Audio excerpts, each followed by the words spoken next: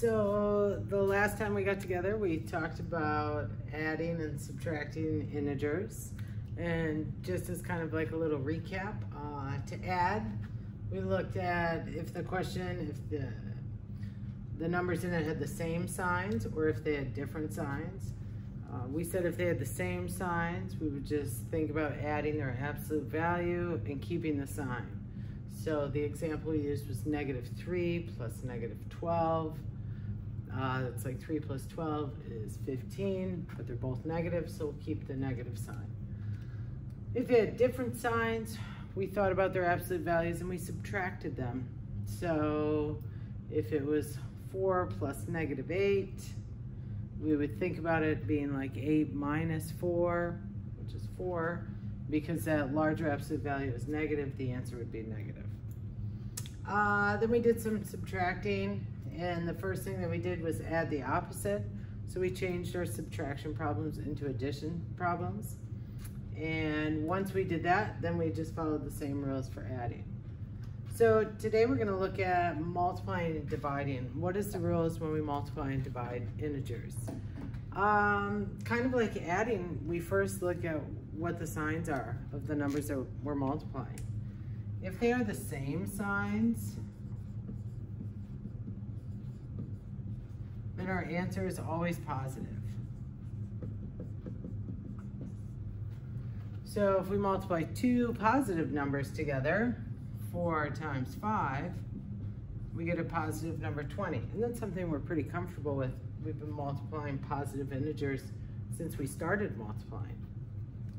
And if we do, let's say, -3 divided by -1, we would think about it as 3 divided by 1, which is 3. They're both negative, so our answer is going to be positive. So that works for both multiplying and dividing, all right? Now, same signs, they're positive. They're different signs, then our answer is always negative. So different signs.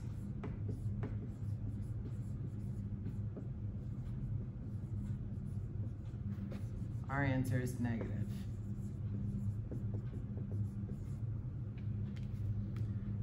So if we think about -8 times 4, it's like 8 times 4, which is 32.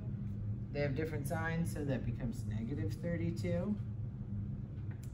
If we think about something like 25 divided by -5, again, positive divided by a negative, they have different signs, so my answer would be -5. All right? So what happens if we are multiplying or dividing 3 numbers? What does that look like? So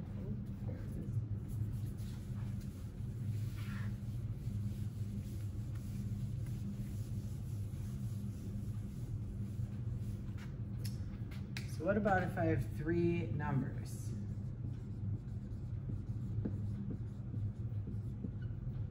So -2 times -3 times -4. Our order of operations say that we would just go left to right. And so the first thing that I would multiply is -2 times -3. When I look at just those two, I'm multiplying 2 negative numbers, so that becomes positive. So I'll rewrite this now as 6 times -4. Now I'm multiplying a positive number and a negative number. And so when I do that, my answer becomes negative, which is -24. All right. Sometimes, when we're gonna kind of put all of this stuff together,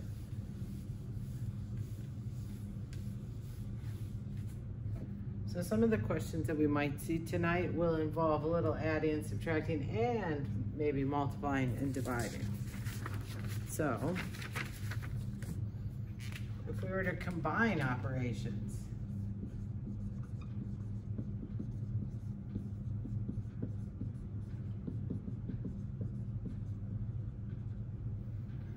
that might look something like -6 times -3 plus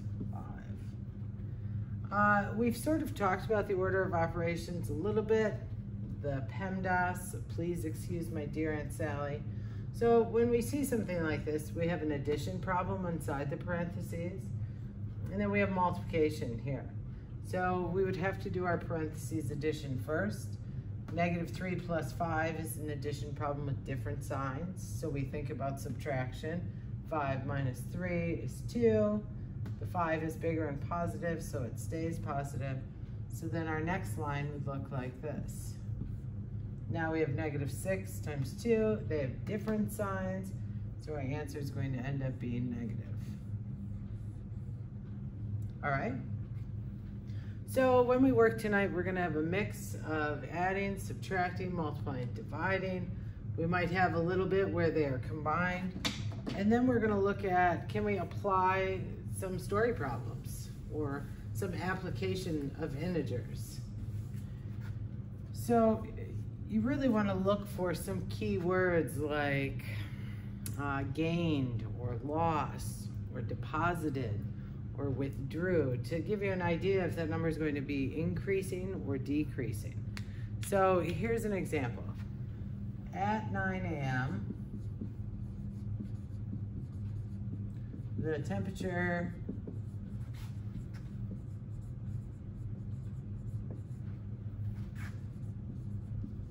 was -15 degrees Fahrenheit. In 1 hour,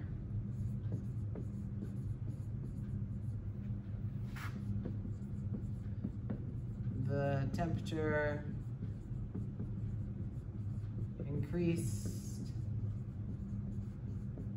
by 8 degrees Fahrenheit. So what is the new temperature?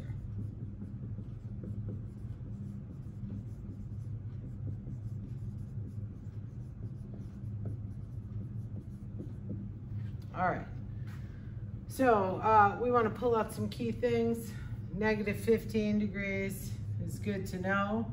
In 1 hour, the temperature increased, so that means it went up. It gained 8 degrees, so it's -15 plus 8. And so what is that new temperature? Again, I'm adding with different signs. I think about it like 15 minus 8, and 15 minus 8 is 7. That 15 is larger, it's negative, or the absolute value of it's larger. It's negative, so this would be -7 degrees Fahrenheit.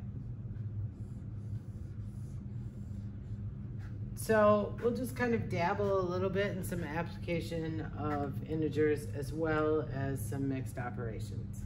So enjoy.